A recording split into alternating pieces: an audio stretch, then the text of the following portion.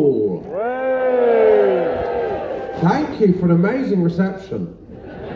I will be out in a bit. Before that, you've got an absolute treat. It's absolutely brilliant. Please welcome to the wonderful George Lewis.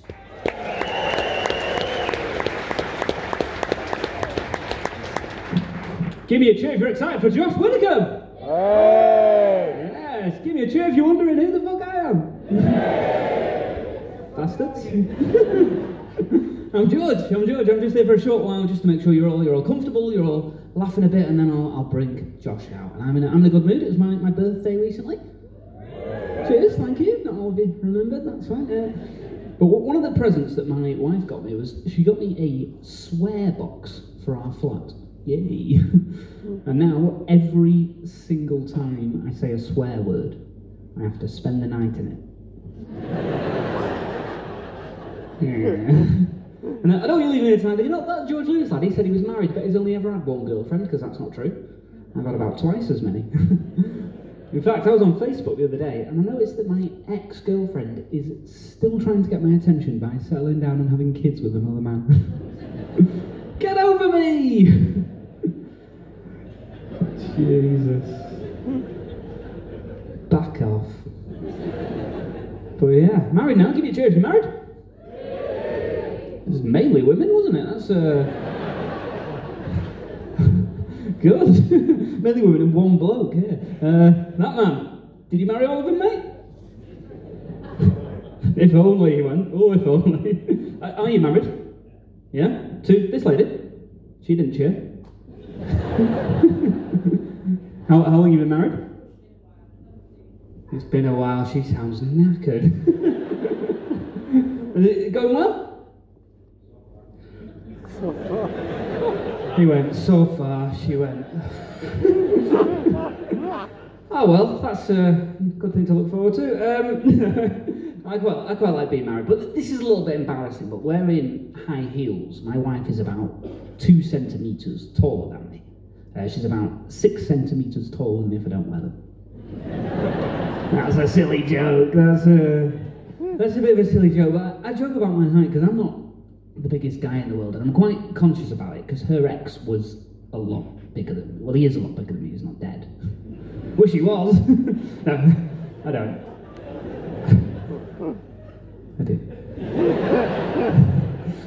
But anyway, it's alright, because these days I've got a trick that I do to make myself appear bigger. So I do a trick with a perspective. What I do is every time I make a cup of tea for everyone, I do mine in a little espresso cup. So it sort of plays with a scale. And on the front of it, I've written Sports Direct.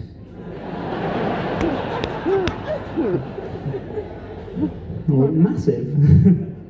You can do loads of tricks like that with scale. Anyone here ever sent a dick pic? No! Blackpool! Very civilised audience. And some liars. I never have. I don't suppose I ever will. I'm a married man, but I was saying to my mate the other day, if I ever did, I'd do a trick with the scale. I'd take a picture of mine next to something. I thought I'd take a picture of mine next to a bonsai tree. It would look scary big. My mate said to me, oh George, if I ever get asked to send a dick pic, I'd take a picture of my dick next to your dick. I said, joke's on you, you look like a paedophile. Why did I say that? What? I don't come off very well in that joke. She's a teacher, my wife. Got any teachers in? Shouldn't shout out, you should know that. That's not fair. But I don't know if you do this, she's always correcting me on things. Like if I say I've just ate loads of chips, she'll say, no, it's eaten, not ate. Or if I say I've just drunk loads of smoothie, she'll say, no, that's ketchup. Whatever. But she does this thing as well. She gets angry with me about a lot of things, but she woke up recently and she was angry with me because of what I did in her dream. Have you had that? Have you had this, my friend, the married man? Nope, not for the room, is it?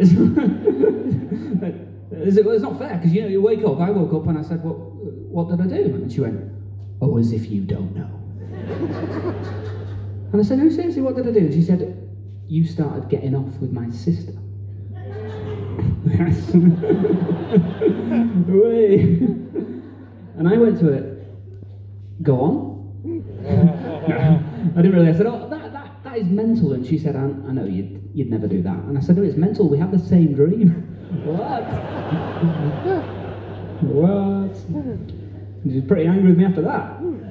And I knew that I needed to say something to make it better. So I sat down with her and I said, listen, I really love you. And yes, I have had 2 girlfriends in my life. And a bit of a player.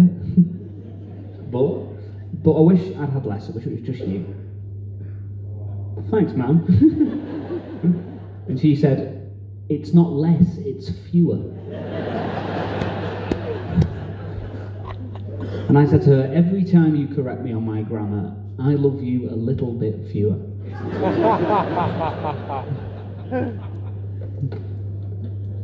I do like being married. Another present, actually, that my wife got me, probably the most memorable present she's ever got me, was she got me a hot oil massage. Now, if you don't know what a hot oil massage is, it's the nice, relaxing feeling of being scolded to panpipe music. And she gave me this, and it was just like a little voucher for this place near where we lived. But what she did to make it more of a surprise was she wrapped it up in a bigger box and weighed it down. So I opened up this box and I saw the voucher, and she went, surprise! And I went, oh, yay! Massage voucher. And she said, did I get you with the bigger box? I said, yeah, you got me. With the PlayStation-sized box. Brilliant. Well, then I thought, I'll go along with an open mind, it might be quite nice. So I went along, it was on the high street near where I live, went in the place, up the stairs and into the room, and it was quite nice in there. You almost forgot that you were directly above a fried chicken shop. And the woman welcomed me in, and she was lovely. Her name was Angela, and then she went, right, George, if you just want to take all of your clothes off. So I started laughing. I thought she was joking, like to break the ice a little bit. She didn't laugh. So I just took everything off. Then she laughed. And then she told me to get onto this sort of weird-looking massage table. And it was quite high, and I was feeling a bit awkward because I was naked. But I thought, well, everyone has to do this, so I sort of clambered onto it. And I got onto it, and then I was really uncomfortable, and my legs are sort of hanging off the end. And then she went, oh, you're on it upside down. The hole is for your face. So I quickly, I was quite relieved, it was quite a big hole. Should have taken my bonsai tree. But anyway, I got the right way up, and then she just started covering my back in this boiling hot oil. We hadn't even agreed a safe word. She just got stuck in. And I thought, this is the most painful thing that's ever happened to me. I need it to end right now. She said, how is it? I said, it was lovely, thank you. It's really... And then she started really going at my shoulders. And as she was doing it, she was going, oh, you're very naughty. And I thought she'd said, you're very naughty. So I didn't know what to do. I was you're not going to spank me, are you? She went, what? I said, well, I don't know. And then there wasn't much small talk after that. The only other little bit of small talk was when I told her it was my birthday, and I told her how old I was, and she said, oh, you look young for your age. Now, usually that is a compliment. I'm not sure it is when you're not wearing any pants. But she carried on down, further down, further down. They do your arse as well, which is a bit brilliant. It's really good. It's really good. And she's doing that, and then I'm thinking, surely the arse is the last bit, but it wasn't, because then she asked me to turn onto my back so she could do my front, and I'm thinking, this is a bit weird, because I'm naked. And I was worried. I was thinking, what happens if there's, movement? Thinking, I don't want to accidentally become a sex offender. I don't want to become a sex offender at all. To be clear, Blackpool. But anyways, I'm thinking it's fine, I'll just think about something else. So that's what I'm doing. But then she's doing my legs, and then she's going higher and higher and higher. And I thought, oh God, if she carries on, she's going to touch it. And she carried on, and she touched it. She touched my kneecap, and it was too much. But then she's going higher still, and she had a hand on my thigh. And I had this horrible thought, as I was laid there listening to a panpipe remix of Two Become One by the Spice Girls. I thought, when I asked my wife for my birthday if she'd get me a Lancashire cricket top, did she mishear me? Did she think I asked for a wank above a chicken shop?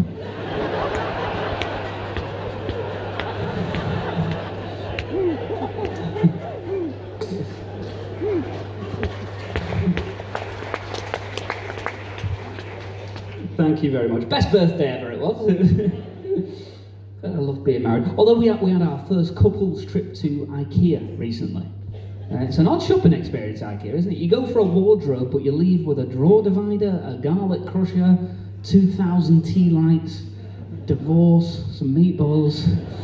It's just full of couples arguing, isn't it? And I couldn't believe it when I walked in. It's just full of couples arguing. But then I realised why. Because you're walking around and you're discussing stuff and things are coming out and you're slowly realising that you and this person that you've chosen to share your entire life with have nothing in common. You know? And it's big stuff as well, like it might turn out that you don't really like the cushions with the little pom-poms on the corners. And it might turn out that she doesn't really like your family.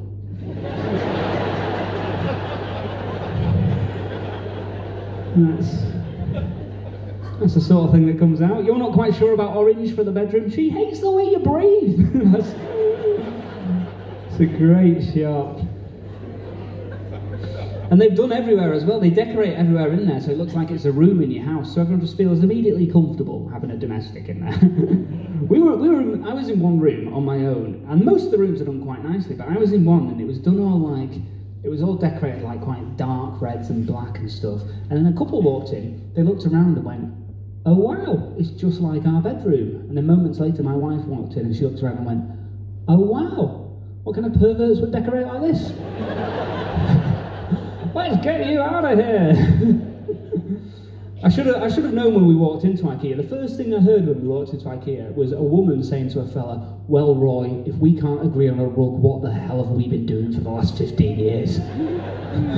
I should have turned back, but you can't turn back when you're in because you're on a one-way system and you've got to keep up. You've got to keep up to a certain speed or you'll get swept up by this tide of collapsing marriages. There'll often be a bloke as well wandering in the wrong direction with a look on his face like he knows he's never going to see his family again. And he's alright with that. And then the one I go to is probably the one that you go to as well. It's a disorientating place to get lost. You don't want to stray from the path because if you get lost, you get confused because it's full of Scouse blokes who are speaking Swedish. That's not what you expect to hear. They're walking around going, "Look, shall we get the Argelstrop or the Gorgenbachen?" I'm thinking if he discovers the Hacken-Vick and Stacker set, he's going to cough up a furball. I'm getting stressed out thinking, George, just get through this and there's a big old bag of dime bars waiting for you at the end. The only reassuring thing I think in IKEA is it appears that all of the other couples are going through the exact same thing as you. We just about made it to the end with our marriage intact. And I looked back, you can see through to previous sections, and I looked back through what looked like the start, the very start, and I could see a couple through this window, and they just looked broken already. Like, he didn't know where he was. She looked like she hated him. I said to my wife, I know it's been bad, but at least we're not them through that window. She said, that's a mirror. Get the hell out of there. We've had a baby as well recently. Me and my wife, and it's great. It got me thinking about my parents actually. You know, my mum actually met my dad in a gay bar. Yeah, 28 years into their marriage. Yeah. Funny guy, yeah. He's a good dad, my dad, but he's one of those dads he never likes spending that much money. I remember once the little digital clock in my bedroom broke. He didn't want to buy a new one, so he just moved the microwave upstairs, put that on the bedside table. To set the alarm, we just put it on defrost for 8 hours. Woke up at 7 a.m, ping, with a hot ear. My mum's a wise lady. My mum, she always used to say to me, George, never dream. So anyway, like I said, we had a baby, and I was delighted about having a baby, but it was quite a shock, and it was the way that I found out. So we were out, me and my wife, and I'd had a couple of drinks. I was a little bit drunk, And she sat me down about halfway through the night and she said, George. I said, yes. She said, I know we've not been married very long, but how would you feel about somebody else coming along to join us? Which I maintain is not clear enough, is it? It sounds like she's suggesting something amazing. I mean, it is amazing, but amazing. So I was like, wow, in my head I'm thinking marriage is amazing, I didn't know this was what happened. So I said, I did not know that this would be something you'd want. She said, George, it's all I've ever wanted. I was like, wow, okay. And I said, this third person, have you got any names? And she said, yes, actually, yes. If it's a boy. I said, whoa, no. That's not really what I thought you said yes to. She said, I thought you'd prefer a boy. I said, why did you think that? I said, I don't think I want to do this. And she said, well, you've not really got an option. I'm pregnant. I said, you're pregnant as well. She said, as well as what? I said, I don't know. But when I found out, I was delighted. I always wanted to be a dad. But I don't think, as a dad, I don't think it really hits you. Because the woman has to go through everything, obviously, which isn't fair. But the woman has to go through everything. So for a dad, those 9 months, nothing changes. But it really hit me when we went into hospital on the day. So we went in, and we walked in, and immediately when we walked in, the doctor and the midwives, they just started calling me Dad. So I walked in, and they were like, oh, here's Dad. Come and stand over here, Dad. Have some water, Dad. I'm thinking, this is moving too quick. No, this morning I was young, free, and single. Now I'm the dad to 2 middle-aged women and an old Indian man.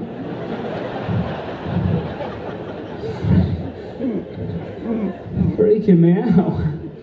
And I think as well, because we didn't go to many of the classes in the build-up, maybe that's why I wasn't prepared. We went along to one, and we sat down, there were quite a few couples there, and the woman leading it said hello to everyone, and then she went, okay, today we're going to talk about how best to welcome your baby from womb to world. And I thought, wow, I've missed 5-a-side for this. This is unbelievable. And my wife, she thought it was a bit pretentious as well, and we thought, oh, we don't need to go to classes about how to give birth. I think, you know, people have been doing it forever, you need classes. But we thought, we'll come up with a little bit of a plan. So we decided that I was definitely going to be there, and that's quite a big decision, because the hospital car park is £3 an hour. I was like, no, I want to do it. I want to be a good dad. And we decided that I'd be there, and also that I'd be in the room, but I'd stay up near my wife's head. We were both happy with that. That's what she wanted to do. That's what I wanted to do. But in the build-up, everyone kept saying, you don't know how you're going to react in the moment. It's a special moment. You don't know how you're going to... I was like, pretty sure I do. But you don't. Because when it comes to it, so we were in there, I think we were in there for like 14 hours or something, and it was just horrible. I couldn't really do anything. I was trying to help. I couldn't really do anything. My wife's going through absolute hell. I'm just like trying to give her water every now and again, and I'm not doing it right. The thing with my wife is she's lovely, but she can get very tetchy when she's giving birth. Anyway. But I'm just trying to help wherever I can, and I can't do anything. Every now and again I'm just going, push, push, push. The car park's on £36 now. You got to push. Really got to push. And then I think that worked, because eventually it was the moment. It was the moment of the birth, and I could tell it was, because the midwife's face, it just changed. And obviously she was tired, overworked, and they do this every day, but she still clearly found this the most amazing thing in the world. And she looked up to me and she smiled, and I smiled at her. And then she went, it's time. And I was like, oh, good. And then she went, come and have a look. And I surprised myself. Because it was like the moment that I heard those words, I just went, fuck off. Not a chance. And that's how I welcome my baby from womb to world. Oh, Blackpool, you are such a lovely audience. You're in for a fantastic night. So what we're going to do is start the applause and bring Josh onto the stage. So we're going to start the applause, please.